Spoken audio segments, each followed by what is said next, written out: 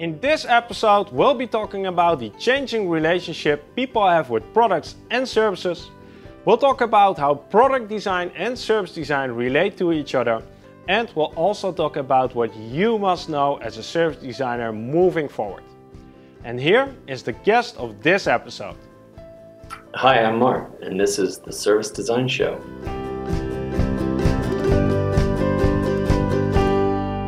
Hi guys, my name is Mark Fontijn and welcome to a new episode of the Service Design Show. This show is all about helping you to create more human-centered services. And we know that this is important, but also can be a bit of a struggle sometimes. So on the show we talk about topics ranging from design thinking and customer experience to organizational change and creative leadership. If these are the things you're interested in, know that we bring a fresh new episode every 2 weeks.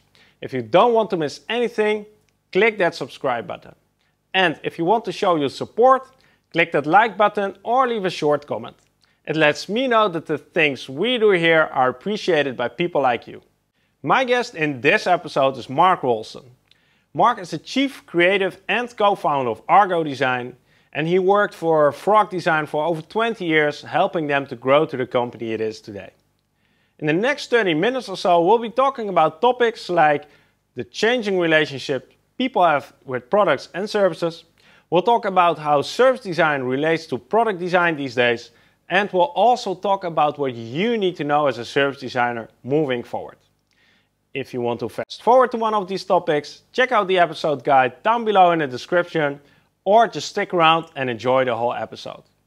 And in case you'd like to listen to a podcast version of this episode, head over to servicedesignshow.com/podcast, where you'll find this episode and all the previous ones. For now, let's jump right in. Welcome to the show, Mark. Hey, good morning. Yeah, it's afternoon here in the Netherlands, but it's morning in Austin, right? Yeah, good morning, good day, good night, wherever you might be. Mark, you have an awesome background. It's the Argo studio you're in right now, right? That's right. Yeah, you can see the studio behind me. Yeah, people listening to the podcast should really check out the video too. So, Mark, really curious, and I ask this to all the guests who appear on the show. Do you remember the first time that you actually got in touch with service design, with the term? Oh yeah, for me, pretty late in my career, frankly, because as a product designer, we tended to frame everything in terms of the overall experience design problem. And, you know, I started my career back in the early 90s, and really engaged product design, I'd say formally, outside of more kind of just being a designer who will do anything to get work. I'd say around 1994, I started working with Frog Design, and we, through those early years, were really just trying to figure out all of the tenets of a broader landscape of experience design. In other words, it wasn't merely going to be industrial design and branding, but the overall definition of a product experience that someone would have. And of course, as that grew up and as more of that problem became software, we would encounter the notion of services. Eventually we encountered a few folks who called themselves service designers, which was like, you're what? What do you do? And I remember my initial questions like, so what do you make if you're a service designer? And that, you know, it's a really fascinating thing to hear about. And more than anything, I think it was a real sign that some of the greater push points or factors to design were moving from the definition of an artifact to the definition of the sort of process of engagement, to the experience touch interactions, point. None of these things were going to be completely concrete anymore. And of course, we've seen what technology's done to the overall world of product design, and so service design has become a really critical component, and it's also, I think, from my perspective, deeply integrated to the notion of experience design. I still have a hard time thinking of it too discreetly, you know. I guess that will be a central topic in what we are going to talk about. So let's just jump right into the topics you handed me and Let's see where this episode heads. And the first Sure. topic is called Relationships with with products and services. What's the question? Yeah. All right. Relationships with products and services for 20. We're playing Jeopardy here. Okay, so I think the question is really what has and is changing about our relationships with products and services, given particularly what's going on with technology, how technology is developed to change those relationships that we have. And I think in general, I'd sum it up first in the most simplest terms as we've long had relationships with the products around us as a very static thing. These products we would engage more or less as tools. Something was designed to do what it did, and it consistently did that. And to a lesser degree, but still critically, services were the same thing. You had a relationship with your bank, and it was a very fixed relationship. And the process for engaging them, despite all the human niceties, was a fairly limited concept of a process. They knew about you what you let them know about you, and so forth. But technology, of course, has changed that equation. First of all, we could easily say that processes around services and products lived in different worlds.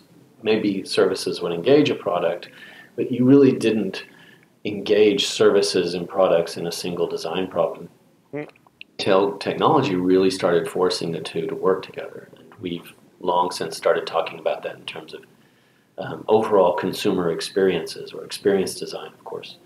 And today, when I think about a product, a modern product, a technologically driven product, applications in particular, I think of them really as services with affordances, right? Yeah. We look at a lot of applications through the flow that they are experienced in, and the net effect is not a concrete thing or a tool, but a dynamic, involved service. And that in that sense, the world's sort of completely changed from that old view of you buy a thing and it does what it does, to these products and /services that are integrated and dynamic. They learn about us, and they continually evolve to become something more and more valuable to us.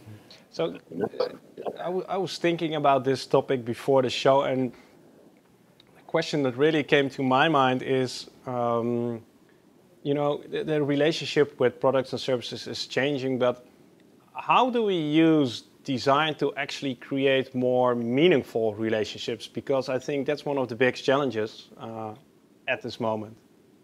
Yeah, more meaningful relationships. Well, we're struggling right now to make sense of this shift. It's pretty easy to design a toaster when the meaning of a toaster was pretty well defined. Yeah, right? exactly. Yeah. And it's pretty easy to design the ideal way to serve someone ice cream in an ice cream store. So a nice sort of simple example of service. Or take like renting a car. That's a great example of a service design. What does it take to go rent someone's car? But if you look at technology and what it's done, it has, and so what does it take to do a good job? You really have to understand not only the technical framework and therefore what's possible in rethinking that. Of course, you could continue to do it the way it's always been done, like continue to rent cars the way they've always been rented. But look at like what Zipcar is. Look at what like Audi's Silvercar service is, or some of the other services that allow you to actually rent someone's personal automobile, off the street. Those are completely leveraged off of a new technical framework. The fact that a person can use their car dynamically, and there's enough data that's real time and available to the application that allows us to understand, is that car available? Something normally kind of built into the service framework has now become a technical framework. So to me, what does it take to understand and design now is the affordances that we would normally think as static are really dynamic components, things we would normally train human beings in a service design to solve for. That would be normally back office operations, maybe in something like a classical, like Hertz Rent-A-Car, are now technological affordances that not only move the human aside, which is kind of a scary proposition in some respects, but they dynamically become part of that service. They also open the door to things you thought you couldn't do, like rent a personal car, right? Rent someone's personally owned car. So the idea of the business itself becomes a design component. We normally, I grew up in the early 90s. There was a sense of a real dynamism in design around emerging businesses that were taking advantage of new kinds of devices. But the whole idea of the whole business itself could be in question that's really been a crazy phenomenon the last 10 years. So to me, a design problem today often entails how do you even want to conduct the business? .com introduced the idea of conducting a business for free with a customer and earning the business value in other ways. So that's even part of the question. How do you redeem value? And what do you think, because a lot of has changed within design the recent years, what do you think is or maybe there are more aspects of design that we are not utilizing enough or should utilize even more when actually building meaningful services and products on the technologies that exist today? So what are the aspects of design that we should really cherish? Let's look at that like a spectrum. There's two ends of the spectrum to me that really intrigue me or I think are sort of really critical. One end of the spectrum is the still very humanistic passion we have for touch points, for things. So even when we talk about this very somewhat abstract notion of a service, in the end, the measurable parts of it are these touch points, these moments where you're engaging an artifact and the qualities of the experience can be endowed through that artifact. It can be expressed or sort of punctuated through a great thing, right? A nice moment, a nice experience that's driven by that. And so I think, particularly today, really thoughtful software design still, and industrial design still is a critical leverage point. No matter how abstract some of these services become, how data-centric they become. And Apple, of course, has taught us all over the last several years, especially the Steve Jobs Renaissance years, you might call them, helped to reinforce the idea that despite some of the abstractions we experience in this sort of new data-centric universe of products and services, that touch points, really beautiful things, still matter. Yeah, and beautiful or elegant touch points. Yeah, Those kind of words, right? Yeah. And the second thing, ownership. Yeah, and in that sense, ownership and perception of those objects matter. The second thing is, and it's more of an emerging factor, but it's deadly serious right this moment, which is the growing intelligence of these participating affordances.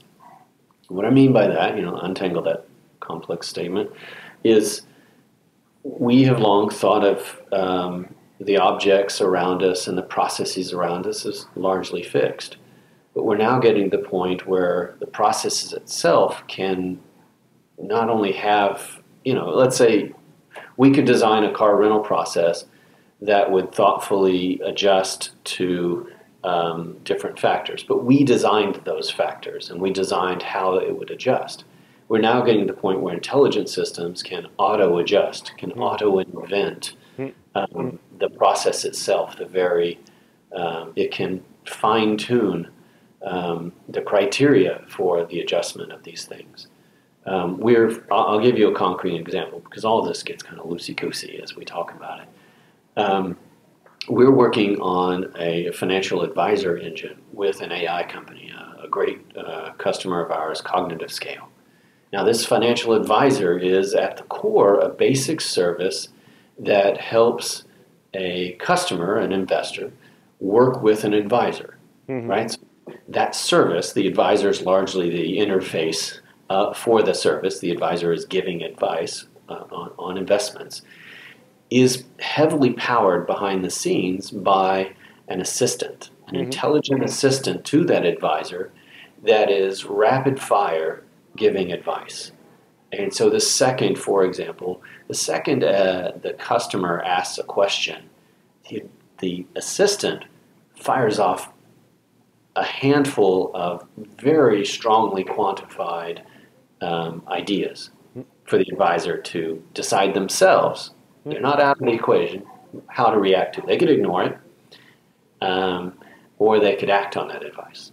And what it ends up doing is not only deeply empowering the advisor with, you call it information at their fingertips, which is kind of a cliche, but it is in a lot of ways almost beginning to overstep the advisor's own intelligence, their own capacity to conceptualize and deliver support to that customer. Because this assistant is learning from everything the advisor does, and it learns at what you call a much more perfect rate. It's much, much faster. It can calculate and sift through, for example, the entire history of a stock.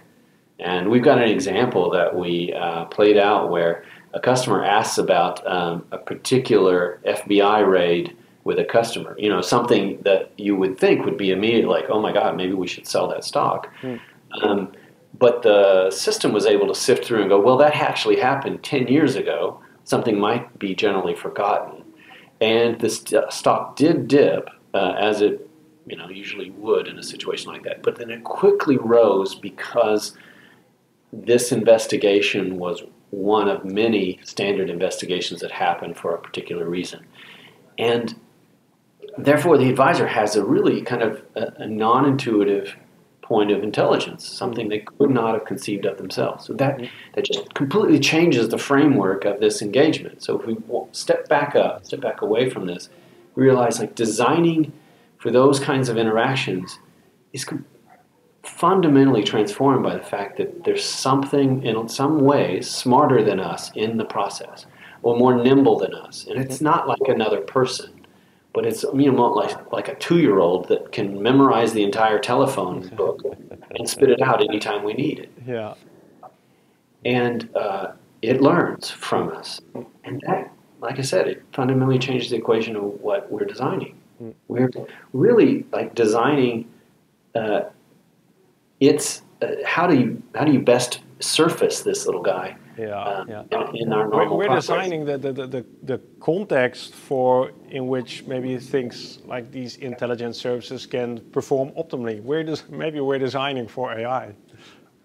Yes, you become kind of a backseat driver, even though we still think of ourselves in the front seat.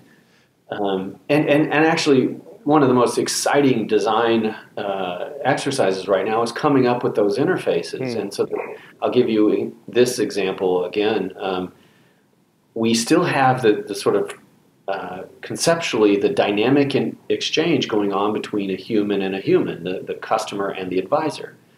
And the assistant, the AI assistant, is a third member of the conversation and rapid fire offering up ideas, but it's still on the part of the advisor to ignore that. So it's like the much smarter citizen sitting next to the doctor or the financial advisor or the concierge, still having to communicate through the human being as the sort of final arbiter of value and truth. And that's an interesting dynamic that we haven't really played out. Normally, we take the superior actor and put that in the front, right? We're not ready for that yet, I guess. We're not. Mark, let's move on because we have more things to talk about. And the second topic, I guess it all blends into each other, but it will give you the opportunity to maybe look at it from a second different perspective. Let's play the second round of Jeopardy. And this question is the greater world of product design. All right. What is happening in the greater world of product design? And I think we've touched on this a little bit, but and I think it's important that anyone who calls himself a service designer or has a passion around service design, or those who consider themselves, I'm a product designer, realize that it is irrevocably compressed now to more of an industry that has to look across those what once were more discrete services, capabilities. And at the same time, I think there's a kind of a verticalization that happens. Is an emerging new concept of, let's say, like an industrial designer or a software designer who is intentionally artifact-centric, who is intentionally saying, I'm going to need to work with somebody who is experience-focused. I'm just going to work on the things. But let's set that person aside. Every industry verticalizes. Those are like the craftsmen who know how to work. Those are the craftsmen, right? And it's great. It's great. We but need that it. used to be the sum total of what it meant to be an industrial designer, and now we have what remains of the generalist designer, experienced designer, or product designer, has to think in terms of the overall experience, which is transcends the artifacts and services to become something more holistic. So that is, in a nutshell, what is happening in the greater world of product design. And so it means our vocabulary has greatly expanded. It means the interplay of artifacts and the processes, the sort of engagement, the services that are the sort of cumulative effect of a customer engagement are part of the problem, right? That is the sort of envelope that we solve for. You can't do the one or the other, right? Sorry. I think it doesn't even stop there. And I think this is the part where we haven't yet even begun to become sufficiently talented. And that is in the depth of understanding of data and the capabilities of intelligent systems within this scenario. As a designer, I think we still feel our contribution as a dominant contribution to how to define the behavior of things and how to define the process, the flow of a transaction, of a service, right? It is a human-defined thing, and it in almost all of the experiences when I encounter designers, they still think of it as once it's designed, it is a done thing. But data and intelligence, artificial intelligence or computing intelligence of any form, even the simpler forms, invoke a certain dynamism to those designs that we have to, ironically design for. You have to create a set of abstractions to how something might come out. For example, I go back to my financial advisor. The outcome of that encounter really depends on not just how our interface that we design that goes between the advisor and the customer works, but how the artificial intelligence system contributes. And it contributes in lots of different ways. It contributes in ideas, it contributes in observation and ongoing learnings. Like this worked last time. He doesn't like to calculate his transactions this way. He likes to calculate them that way. He prefers to trade in this manner. His threshold of success is this, referring to the customer. It also actually provides the transaction assistance, so it presents mechanically all the necessary forms and tables for engaging those problems. So to me, it's not just the integration problem, but the learning to design with dynamism inherent in the process, these external influences. That's really, I guess that's really powerful, and I understand what you mean, that designers are used to actually seeing some form of maybe not even tangible, but their result of the work being an artifact or a process. But if these aren't the things not only the things we should be designing. What's next or what's left? You know, if we can't design these fixed things, dynamic systems. How do we call this? It's not that scary. It's not that scary because, for example, I've been making journey maps for 20 years, some form of what we now call an experience journey map, right? Which is the sort of ideal flow a customer should go through if everything works out. And we would occasionally create these sort of branches. And the branches would be, well, here's this option for the journey, or here's what happens if they refuse to do this. But those are more exceptions. Programmers have long understood how to create highly articulate, logical diagrams for how an application might flow, which has hundreds of forks. They're far more directional forkings than flow. They've also long understood how to define statefulness, how to define branching in a very artful way. And that is software, you know, the nature of creating software at the root. And so as we design experiences, I think we're going to migrate to more looking like a programmer. So we Not need a programmer in code, but a programmer in experience elements, experience touch points, in that it'll have far more forks, far more logical potential states, and driven by the sort of logic. Yeah. Sorry. No. It's just it fascinates me. I have a bachelor degree in software engineering, so I sort of try to understand. You get that, right? I get it, and it's like we need to make smaller chunks and make the ends and the beginnings of these chunks super flexible and highly I don't know, communicative. And in the world of software, that's APIs, but how do humans can define boundaries within software. We've long done it. Take like a super nerdy example. Like I want to render a button. You know, the earliest buttons I would render, let's say 1993. I'm doing an interface for Compact Computer, if you remember them. But we would render buttons that would be rendered in Photoshop, early version of Photoshop, and the label itself, what the button said, would be rendered in the art of that button. And so everything aspect of the button would be this fixed piece of art. So the designer, you might say, had complete control over that experience element. Now move up to today. The modern, quote, button, a simple object, is a definition of something where statefulness, the width of the button, even the potential size, and the label, all of that is abstracted outwards into the software. So it's wholly dependent on context, when it and where it needs to render. The style of the button might be dependent on, what the state of the software is at the time. All these things are dynamically assignable now in that simple object. So we think about our flow, designing flow today. We're still kind of moving past that point where we get to design that flow as a very concrete thing to needing to learn how to design flow. We're still with human boundaries. Like when I design the new button, I can still say it's always going to be blue at the core and maybe it turns orange in this state. So I have still human controls around it. I can still artfully choose things like fonts and border. Even in that abstraction that it now exists in, it's not lost to a humanistic cause. And so we think about flow in the same way. There's a lot more factors that will weigh into it, but we as designers still are responsible to build boundaries around ideas of acceptable interactions or desirable interactions. There are just many more possible variables injected into that process.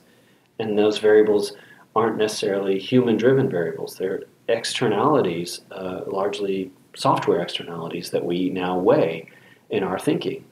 We're sharing the design responsibility, you might say, with system. Mark, let's move on to the third and final topic, and it's a really good topic because it's just a topic of moving forward. And what's your question that goes along with this one?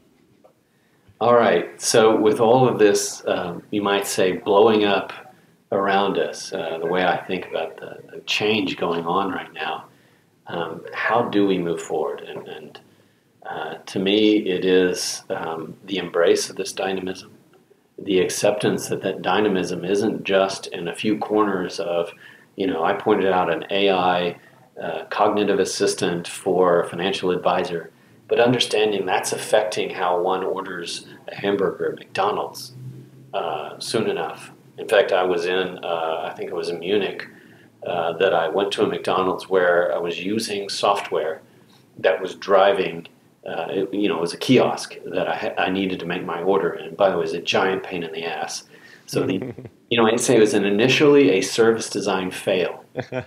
But I can't imagine the food ordering process being able to net out what people are ordering that day, what people order in that location, and what I typically order into a much greater experience. So it's not merely a passive recipient behind the counter saying, what can I get you?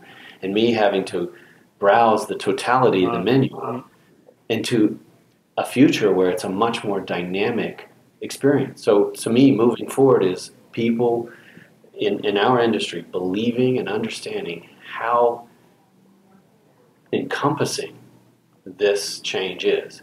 There is not a safe place for you as a practitioner, and to embrace these new skills is absolutely necessary. Well, talking about skills, Mark, what advice would you give people that need to what choose? New skills? Oh my God. What new skills? But what study would you do today? First of all, what new skills? The answer is all of them. I mean, first of all, the capacity of the human mind to learn things is limitless. You just have to choose to. Now, with that said, the focal areas I would say is really start to understand some, at least the surface level art of data and data analytics and design with data, and then learn to understand what's actually happening with AI. What is AI really about? What are the modalities of AI? For example, there are systems that respond to queries, and they are able to provide a better answer simply because they bring more factors to the table. Okay? They can do things like quantify different answers against a whole set of variables that you don't normally apply to a question. Things about me, things about the moment, things about the state of the information available. And so that, in a lot of ways, you could just think that's super search. There's also learning systems that are observing and in the background deciding when to provide insights as delivered. Insight is a concept, an object. If you learn about what an insight is a almost semi-formal object. It's not quite formalized yet, but it is becoming so in the industry. The delivery of an insight is a mechanism, and it's a mechanism you can employ in if you're trying to design a medical system, a financial advice system, or food ordering at a place like McDonald's. So these concepts, these objects, and the technical systems below them, I'm not asking you to become a programmer, but as a designer, understanding these technical notions becomes deeply empowering. So it's like knowing the characteristics of data and AI is the new design material. Yeah, look, 10 years ago, I used to nag my studio full of designers to understand the GDIs of the major operating systems, like to understand what a standard approach for a dialog box was for Mac OS versus Windows. The fact that OK and cancel are on opposite sides on those two platforms. And things have normalized, by the way.